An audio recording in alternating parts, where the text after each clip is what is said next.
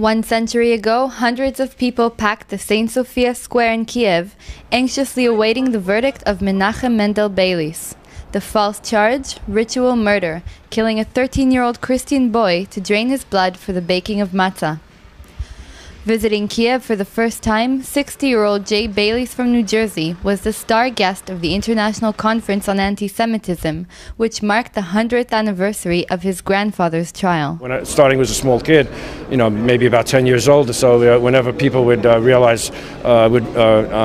meet my father, they would be very humbled in his presence, saying that they left all these different countries, Poland, Romania, Lithuania, and to say that they left all those countries after the trial and saving them from places like the Shoah, and here we are in the Ukraine, to save them from places like Babi Yar. And that's what's most important to me, being the grandson of Mendel Beilis.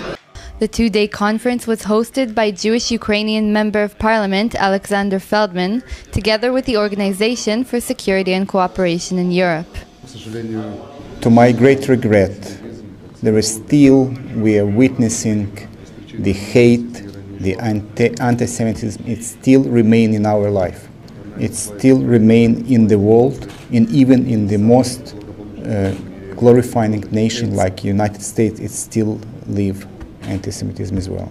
The chief rabbi of Kiev, Moshe Reuven Assman, said that the Beilis affair is still relevant today because Jews in Europe as well as in Israel are still the target of false accusations. הדברים האלה אקטואליים גם עכשיו. יהודים מאשימים בכל מיני פשעים, וגם פה, גם בישראל, עכשיו זה גם אנטישמית, גם אנטי-ישראל, זה גם כן סוג אנטישמי. ואנחנו צריכים להודיע לציבור אמת. Dr. Shimon Samuels of the Simon Wiesenthal Center in France used his stand at the conference to give examples of blood libel since the Beilis case, particularly the present time, and how those are also directed against the State of Israel. The State of Israel is the target of such blood libels. For example, the IDF medical team, the field hospital in Haiti after the earthquake, being accused by a Swedish newspaper of harvesting the body organs of Haitians. That type of thing is very pernicious and dangerous.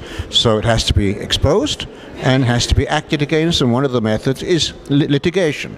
Getting off a tour bus that took conference participants to the site of the Babi Yar massacres that Beilis' ancestors had unknowingly escaped at the time, the grandson found himself standing at the St. Sophia Square, right in front of the courthouse where his grandfather's trial took place. This is a very moving moment to stand on the ground where my grandfather stood 100 years ago, and shortly before the verdict that he heard from the judge.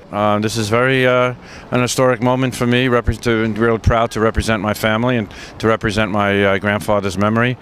It definitely is emotional to stand in front of the courthouse and just take in the spirits, and maybe the spirits of him are around, as it were. The Beilis affair was commemorated with speakers, activists, historians, and politicians, both Jews and non-Jews, convening in Kiev to discuss the current forms of blood libel and what can be done to prevent expressions of anti-Semitism today.